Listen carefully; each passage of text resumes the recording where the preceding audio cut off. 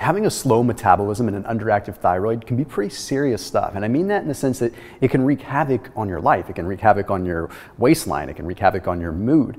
And the problem is, a lot of times, even if we discovered that we have an underactive thyroid or a slow metabolism, we don't really realize what it's doing to other aspects of our life, not just our weight and our overall metabolism, right?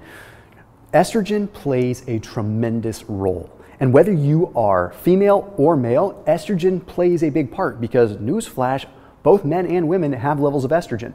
Most of the research is done in the women community simply because there's more estrogen dominance, but this definitely applies to you as a male too. So let's talk about the whole thing. Okay, I do ask that you hit that red subscribe button if you like this kind of content, but also please hit the bell icon. And when you hit that bell icon, please select all notifications, not personalized notifications. That way you always get notified when we post out new videos. What we have to remember is that estrogen is processed in the liver, and thyroid is processed in the liver. Okay, so if we have too much in the way of estrogen, it bogs down our liver and slows down our liver's ability to ultimately create active thyroid, T3, because our body creates T4 from the thyroid gland and it goes to the liver and turns into the active form of T3. But if we have too much estrogen, our body is busy breaking down estrogen into, well, excretable byproducts. Estrogen is somewhat toxic and it's very fragile. So when we have too much of it, the liver just gets a little bit tired. And that equals more estrogen buildup, which turns into a vicious cycle once again. Now, a lot of times the weight gain and things like that, those are symptoms that come later on with an underactive thyroid or low levels of T3. So we don't notice those kinds of things until it's almost too late sometimes. So what we have to look at is some of the other symptoms, right? If you've noticed that your mood is just different, you notice that you're more depressed, right? You have more anxiety. You don't take pleasure in the things you used to. You find it hard to get out of bed and get motivated. Those are all telltale signs of, well, estrogen dominance, but ultimately low levels of thyroid hormone. And the reason is T3, the thyroid hormone, is in essence a neurotransmitter. It communicates with serotonin, it communicates with dopamine. It's very active in the limbic region of our brain, which means it plays a role in our overall mood. So it's a serious, serious thing. So how do we start correcting this and what's exactly going on? Well, estrogen is a big, big piece. So research started to find that, well, women that had a higher level of estrogen in the body tend to have lower levels of T3. So what's going on? Well, it turns out that excess estrogen causes the liver to produce more of what is called thyroid binding globulin. Okay, now just like the name implies, thyroid binding globulin binds to the thyroid hormone. Now this isn't always a bad thing, right? It's the job of thyroid binding globulin to take inactive thyroid, bind to it, and let it travel around the bloodstream and then let it off the bus wherever it needs to go. But if you have too much thyroid binding globulin, then you have too much of your thyroid bound up, literally bound up, which means that you're not able to actually utilize that thyroid hormone. So what ends up happening here? Well, you have less available T3 to get into cells. So the cells never really recognize that T3 is there. This can be a big problem because sometimes your brain and your thyroid will still be pumping out enough of the TSH and enough of the T4 to where it kind of throws doctors for a loop when they look at it on a test result, on a lab test. Okay, so it makes it very difficult because as far as the gland is concerned, it looks like it's producing a bunch of T4, but that T4 is getting converted into T3 and then getting bound up. So it's like lost in this estrogen mystery. So when this happens, you also have this feedback response where the estrogen is causing you to essentially utilize less T3.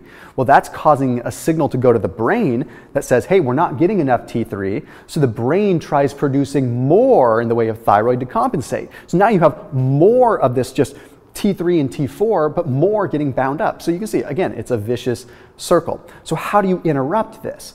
Well, there's a few different ways. Okay, I want to talk about one other thing that's really, really important, but I do want to say you probably should do your best to limit the xenoestrogens. You should do your best to limit the phytoestrogenic foods, the phenoestrogens, anything like that, because even if it's an estrogenic food like soy or possibly even alcohol, mainly for men in that case, it can really trigger an estrogen cascade. And the more estrogen that's in your body, the more your liver has to break down. Okay, now here's where things get really wacky when you look at estrogen breakdown. There's something known as 2-methoxyestradiol. This is a very toxic byproduct of estrogen metabolism. It's perfectly natural, but it's still a toxic byproduct. Well, it turns out that when you have estrogen dominance, you end up having way more of this 2-methoxy-estradiol that does not get excreted. Okay, so what's happening is your liver is slowing down.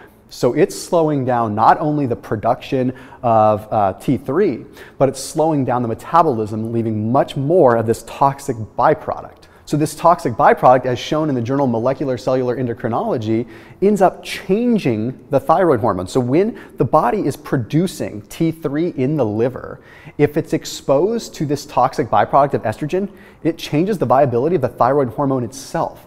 So that quite virtually means that your thyroid hormone, even if it is there, is less effective because it's been exposed to this toxic estrogen. FYI, if you're interested, I put a link down below for Thrive Market. Those of you that watch my channel, you know this comes as no surprise to you because I talk about them all the time because they're a big supporter of this channel. I have a thyroid support grocery kit through Thrive Market, which is an online-based grocery store. So it's all foods that I think are good for supporting the thyroid, but are also non-estrogenic foods. So I put that together. You can access it via the link down below, no pressure, but that way you can at least see, hey, what would Thomas recommend that I get at the grocery store that's not estrogenic, that's also gonna support T4 and T3 production and conversion. So highly recommend you check that out after you watch this video. When you do have that decreased viability of the thyroid hormone, another thing happens, sort of a secondary result. You end up developing a high degree of what are called thyroid antigens and thyroid antibodies. Okay, these are TPO, like thyroid peroxidase antibodies. This is very common in people that have Hashimoto's or have autoimmune conditions. Now, there's some interesting growing evidence or bodies of evidence that are starting to say that people that typically have hypothyroidism, predominantly women, well, they also have coexisting autoimmune issues. Now, a lot of times they're not tested, right? My wife's levels, for example, I can talk about her. She was seeing a lot of low levels of thyroid, but they couldn't figure out what was going on until finally they tested her for some various autoimmune conditions. They found, what do you know? She has Hashimoto and some other autoimmune issues going on. And she's very open about that, so I'm not divulging any medical information by saying that. Point is, this is one of the reasons she changed her life and one of the reasons we do what we do as a couple in terms of our online presence in the health community. The point is if you're someone that is struggling with sort of a mystery low thyroid level that even the doctors are puzzled with, you may want to look at some of the research that points to estrogen dominance. If you started to see that, say, after age 30, after age 35, when your progesterone levels start to go down and naturally your estrogen levels are out of whack, well, that could very well be a link. So most of the hypothyroid issues end up coming in after people are, say, 34, 35 years old, and their life just starts to change. After they have kids, hormones change. So something to pay attention to. And for men, you need to be especially careful with the alcohol consumption. You need to be especially careful with any kind of estrogenic foods, like, again, soy, too much in the way of flax. I like flax, but not too much, okay, because these can cause much more of a powerful effect on you than women simply because you have a lower level of thyroid to begin with. So any small, minuscule change is going to affect that ratio dramatically and consequently affect your liver's metabolism of that 2-methoxy-estradiol. Anyhow, I can dive in more and more. If you want to see more thyroid-related content, I ask that you comment below in the comment section and let me know. I'll see you tomorrow.